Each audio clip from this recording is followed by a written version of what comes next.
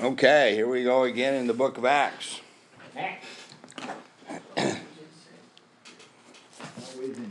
See what God can teach us about some of this stuff going on here.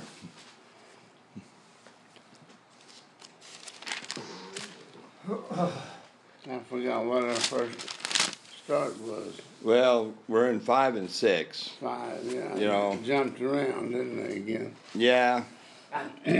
But in chapter 4. Wait a minute, I thought we were in Samuel. Hey, we are in Samuel. I said Acts, my bad. Acts. I did say Acts. Out of a 3-month habit, I said Acts. We're in Samuel. First Samuel. Thank you, Jerry. Everybody's going to the wrong book. I knew what you meant. First Samuel. Right? Let's see, it's the 19th, right? Correct. 1 Samuel 5. Yep. Remember last week they had the battle with the Philistines, and Eli's sons were killed. Like God had told him they were going to die in the same day. What verse do we start on? We're going to start in verse 1 here in a minute. Okay? And then Eli himself died when he leaned over backwards and fell over and broke his neck. And he was 98 years old. So the high priest is now dead. The Philistines have the ark. What's the ark? Ark of the Covenant. Book of the Covenant. What is it? Got the tablets in it. Got the Ten Commandments, the box. Got manna in it. It's got the tablets in it. 2 stones. It's got Moses' staff in it. Aaron's rod. And Aaron's, yeah. Yeah. All right. Aaron carried it Now, where did it belong? In the temple. in the temple. There wasn't a temple yet.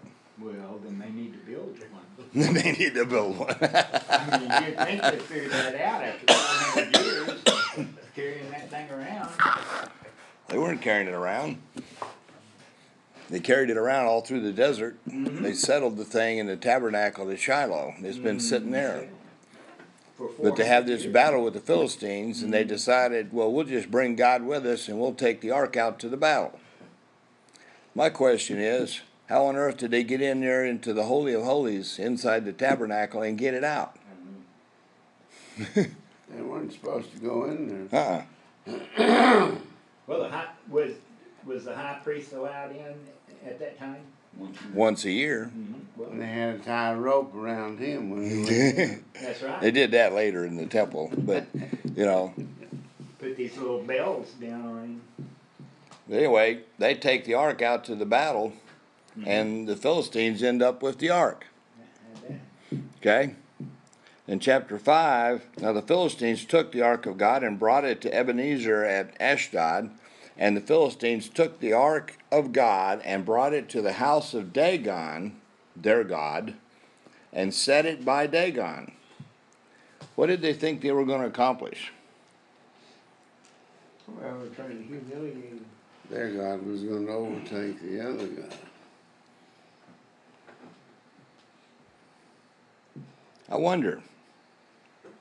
You remember what the God of Dagon looked like and all that? He was part man and part fish, and come on, look, I ran off a picture of it.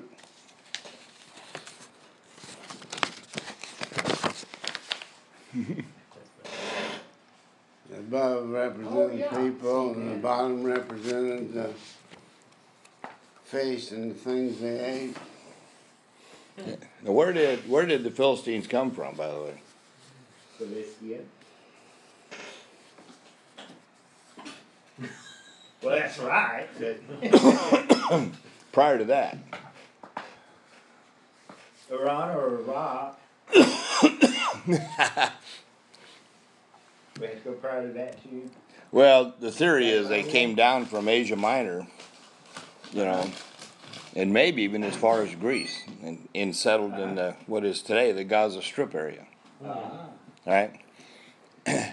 But anyway, they take the ark of God and they put it in the house of Dagon. Now they think Dagon is their powerful God, and they won the battle, so their God's got to be stronger than the God of Israel. Mm-hmm. When the Ashdodites arose early in the next morning, behold, Dagon had fallen on his face to the ground before the ark of God.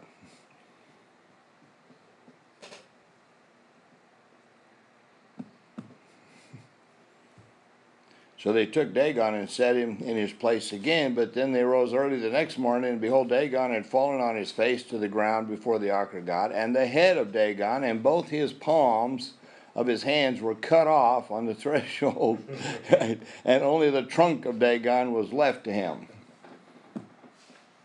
Now, what do you think they're thinking now? The other God Somebody must be sneaked stronger. in there and did it. Yeah. I wonder how many of them thought that they could somehow encompass the power of the God of Israel and the God of Dagon. You know, we're going to be super powerful people. We're going to have two gods. Sounds like logical thinking.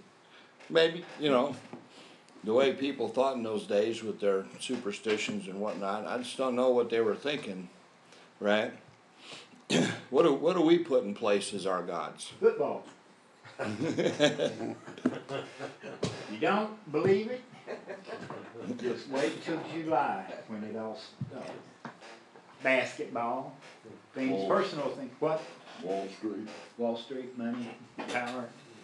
Power breeds, money breeds power. We have a tendency to put a lot of things up too much on a pedestal, Oh yeah. right? Oh yeah. But if you set them up against the actual true God, where are they going to fall? You're gonna fall on the one that they All on get. space. Yeah. None of that is really meaningful in the long term, is it? That's hard to convince people of. I mean, who? Oh, I get a kick out of the kings in history Mm-hmm. that have huge reputations and whatnot. You know, they were real big deals, and they either have no mention or one word in the Word of God. Because if they don't put God first, their whole life is really meaningless. They may have been powerful people. They might be president of the United States. But if you're not putting God first in your life, you're in a world of hurt. Yes, sir. We're in a world of hurt right now in the Yeah. country. Yeah, right? So Dagon's a mess. Therefore, neither the priest of Dagon nor all who enter Dagon's house tread on the threshold of Dagon in Ashdod to this day. So at the time of this writing, and this writing could be another couple of hundred years later, when this was actually written down and put together, right? The writings of Samuel and some other people have put together to make the books of 1st and 2nd Samuel, 1st and 2nd Chronicles, right? Yes, sir. So, but anyway, so they were not real happy about the power of their god Dagon at this point, right? Now the hand of the Lord was heavy on the Ashdodites, and he ravaged them and smote them with tumors, both Ashdod and its territories. The Philistines had 5 major cities. This is one of them. And so all the people in and around that city of Ashdod, right, are now getting these tumors, which may very well have been bubonic plague, where you get these tumors, big old tumors on your neck and whatnot. And the reason is you find out about the mice and stuff later, and that's how the bubonic plague was spread, and you know. So this may have been the disease that the Lord hammered them with. Whatever it was, God gave it to them. Mm-hmm. Where did the ark belong? Children of Israel. And specifically in the Holy of Holies, in the tabernacle. Mm-hmm. Right? So he's letting them know it doesn't belong here. Right. When the men of Ashdod saw that it was so, they said, the ark of the God of Israel must not remain with us, for his hand is severe on us and on Dagon, our God. They're still trying to defend their God. Oh, yeah. You know, when we got our mind set on certain things, we can be awful stubborn, can't we? It's hard to change it. Change your mind.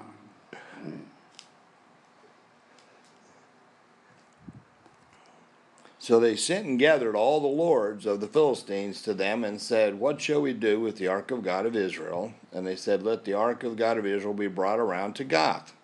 So they brought the ark of God of Israel around, and it came about that after he had brought it around, that the hand of the Lord was against the city, and a very great confusion, and he smote the men of the city, both young and old, so that tumors broke out on them.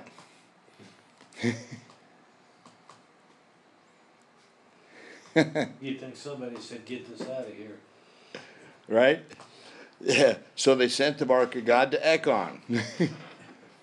Right? And it happened that the ark of God came to Ekron, and the Ekronites cried out, saying, they have brought the ark of God of Israel around us to kill us and our people.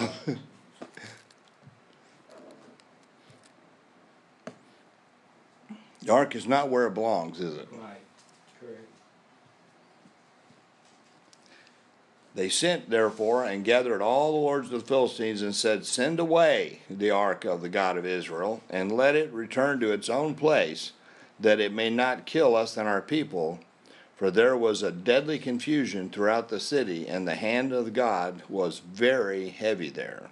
And the men who did not die were smitten with tumors, and the cry of the city went up to heaven.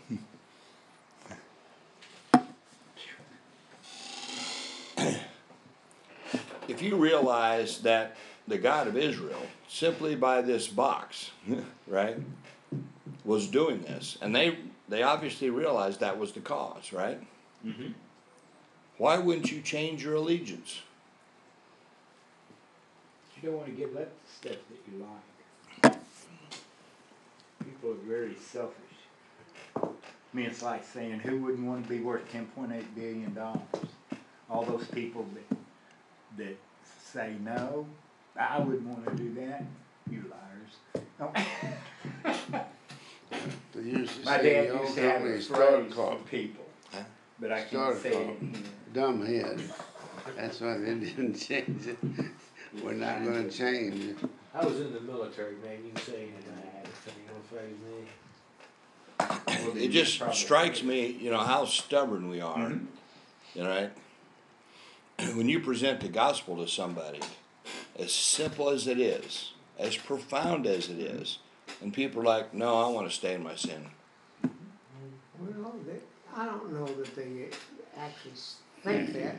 They just don't believe what you're saying. Yeah. Duh. But they don't believe it because they don't don't believe want to.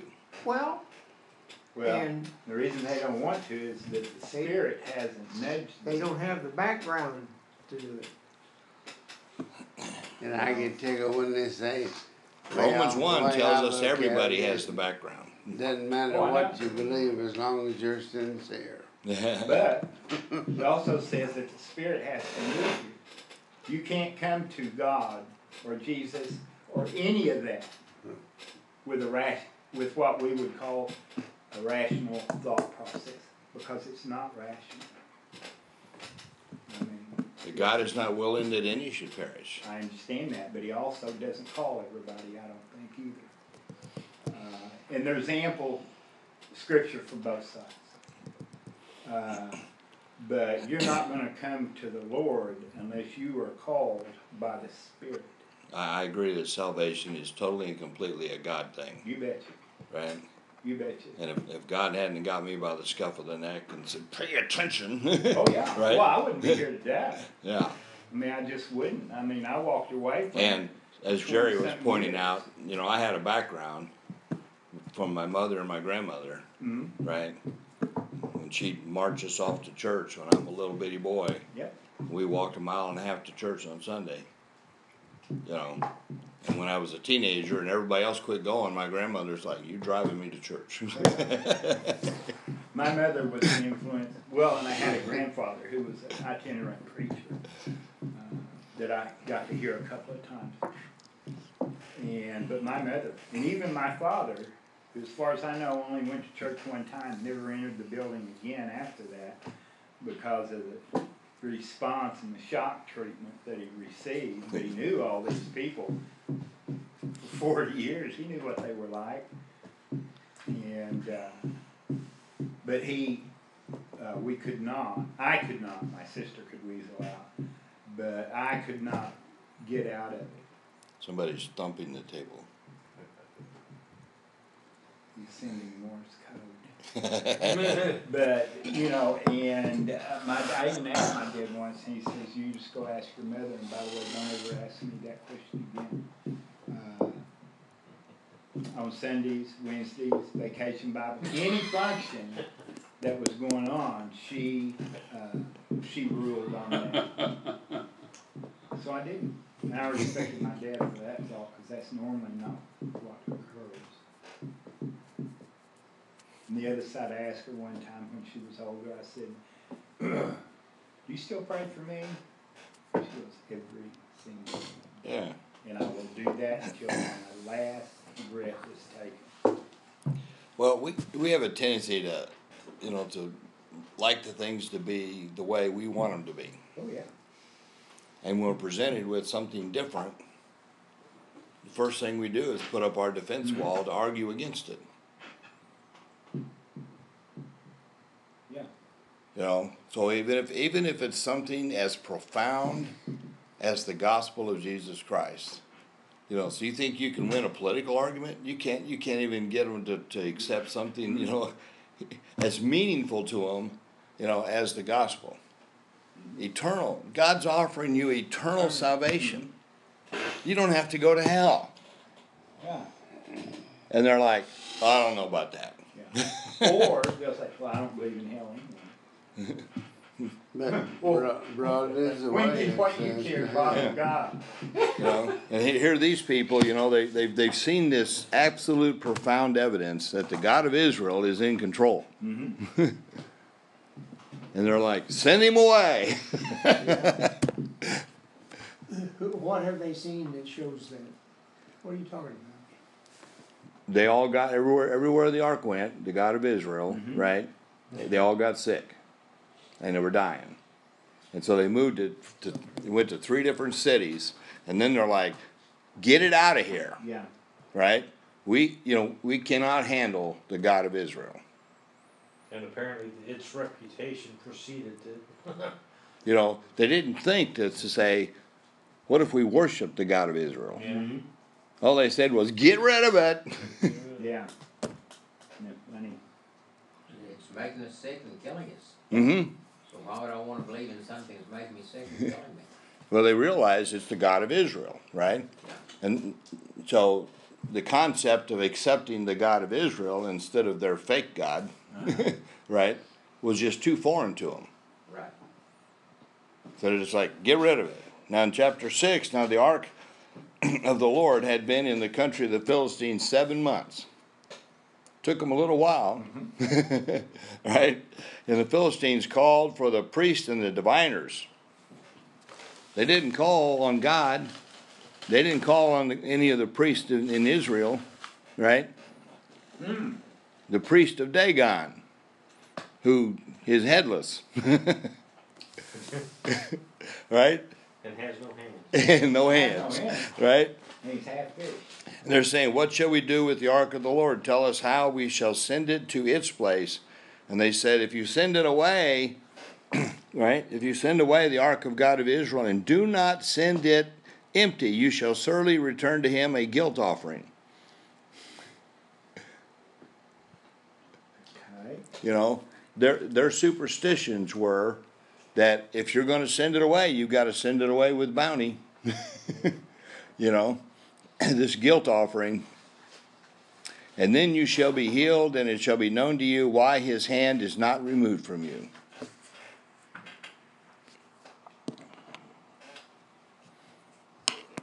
You think God was actually mad at the Philistines?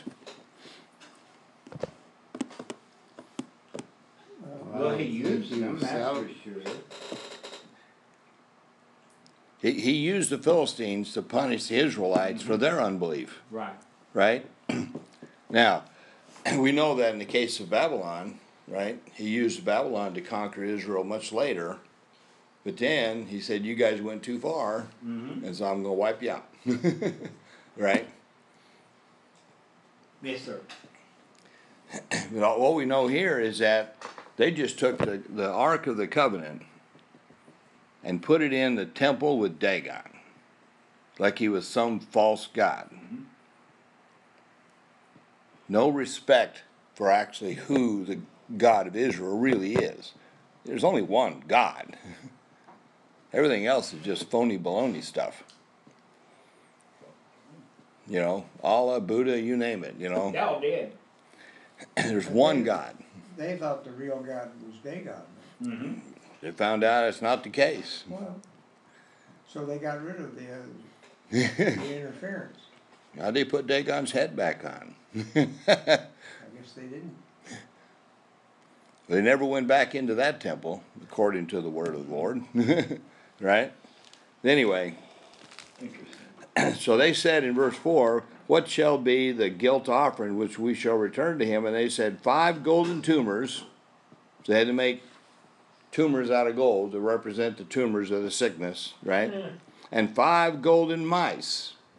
And that's why we think maybe this was bubonic plague, that the mice were spreading the disease like it did in Europe.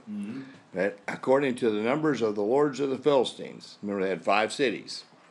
So we needed 5, one for each city, right? For one plague on all on all of you and on your lords. So they send him back, right?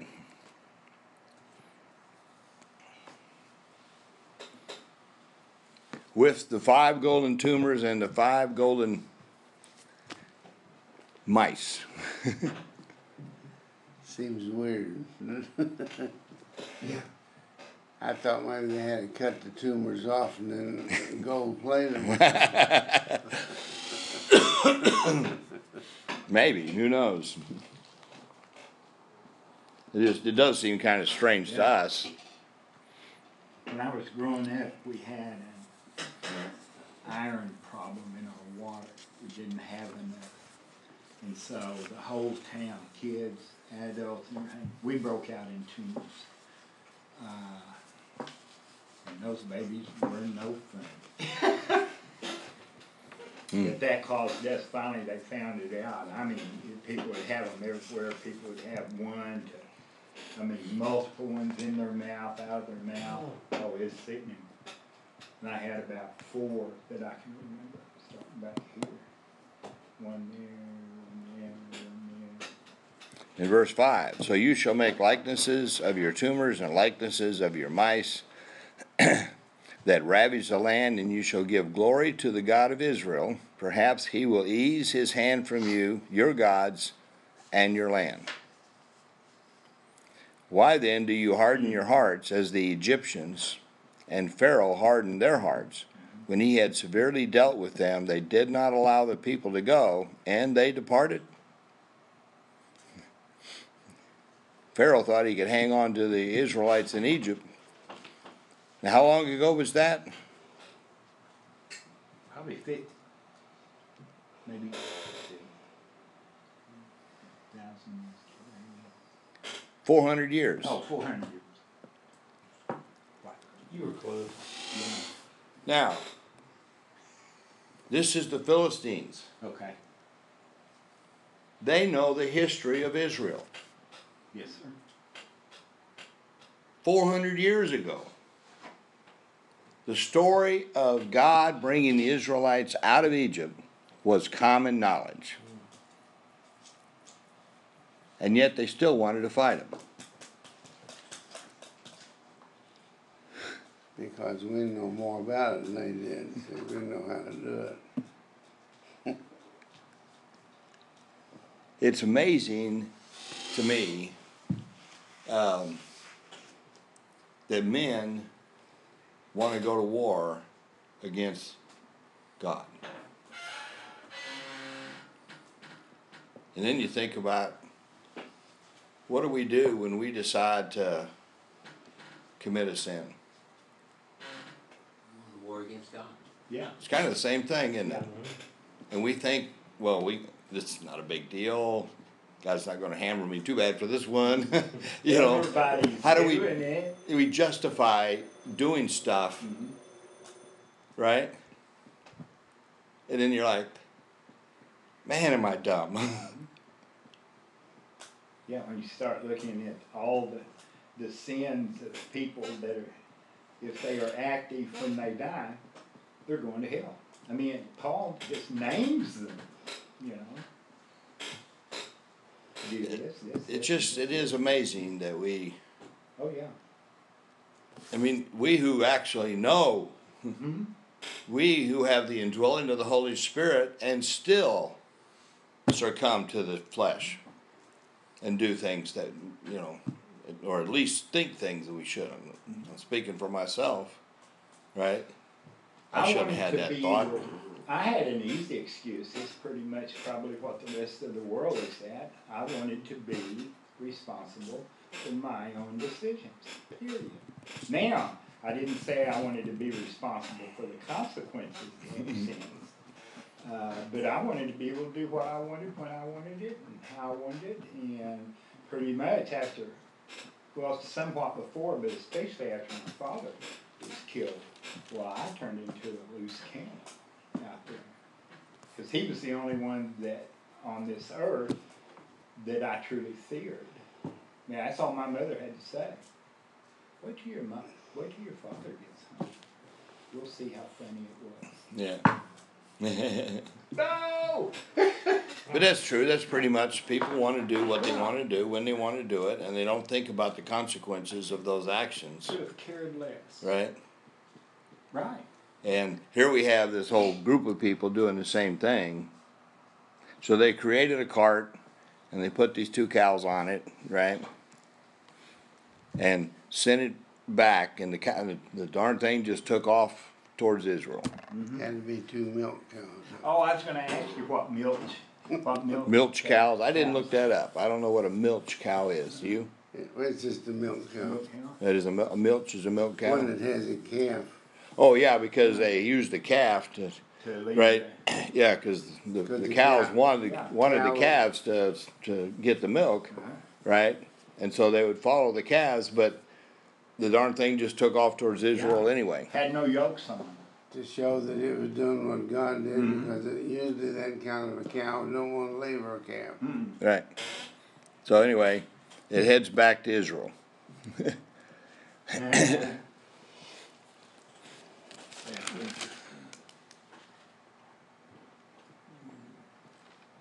Milks.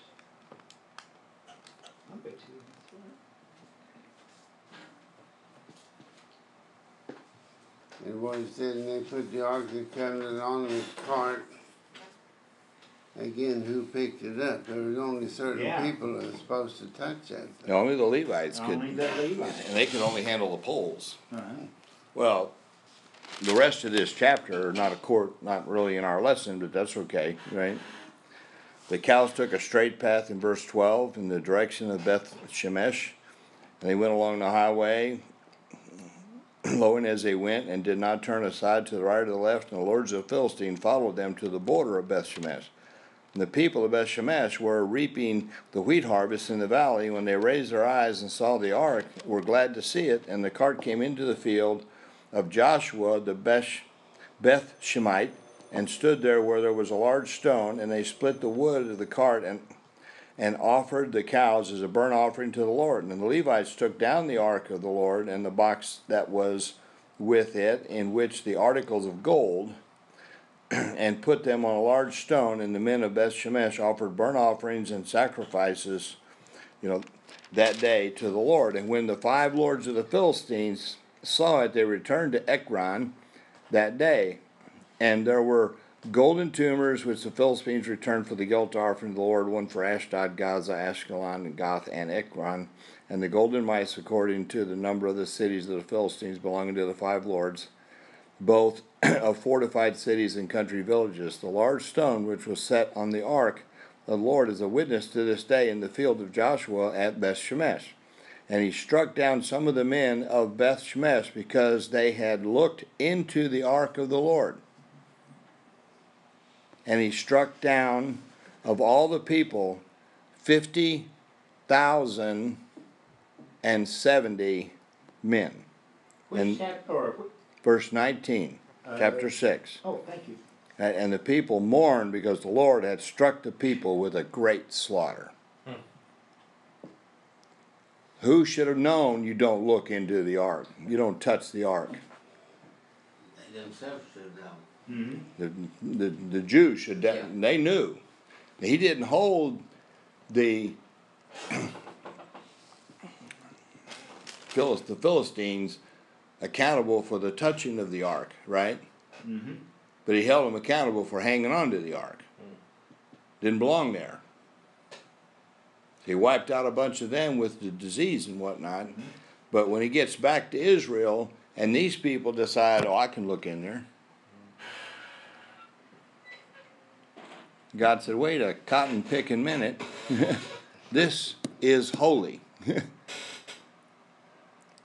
You definitely should have known better. They had Levites there, right? The Levites that took it off the cart and whatnot. Okay? And the men of Beth Shemesh said, who is able to stand before the Lord? This holy God, and to whom shall he go up from us? And they sent messengers to the inhabitants of Kirith Jearim, saying, the Philistines have brought back the ark of the Lord. Come down and take it up to you. So, back to the point we were making earlier about how we react to things. We who know better are more accountable to God than those who don't know.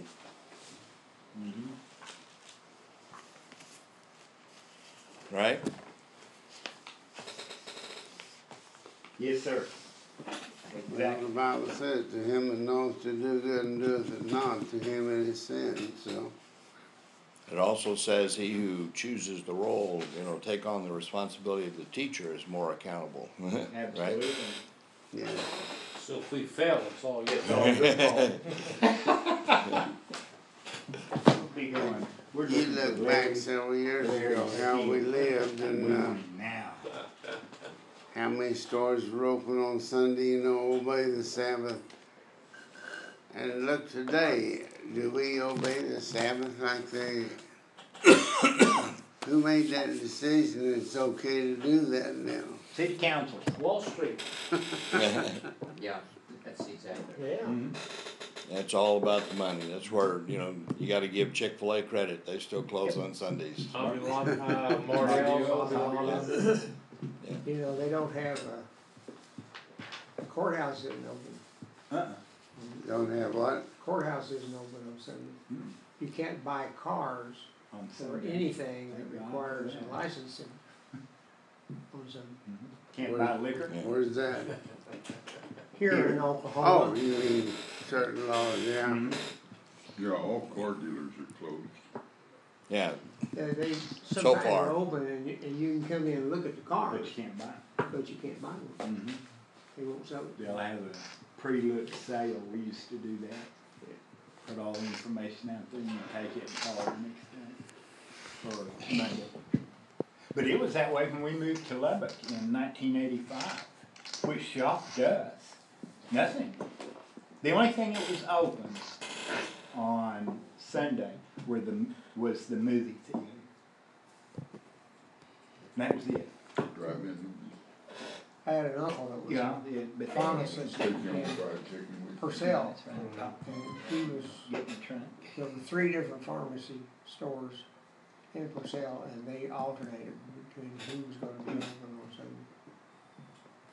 And when we moved to New York, and this really shocked us, we moved to New Jersey, but when we went to New York on a Sunday, we wanted to go to out Statue of Liberty. Well, you could go out there, but you couldn't see nothing. You couldn't access anything. They basically just had people there. But inside New York City itself, all blue laws. They were not allowed to be open on Sundays. And that would ship people out of New York to New Jersey, northern New Jersey, to the mall. And you never, ever wanted to go out there on Sunday. We did it one time. And it was horrible. But they did that. Just blew my mind. that they Anyway, yeah. did that. Any last minute comments and questions? We're a sinful world.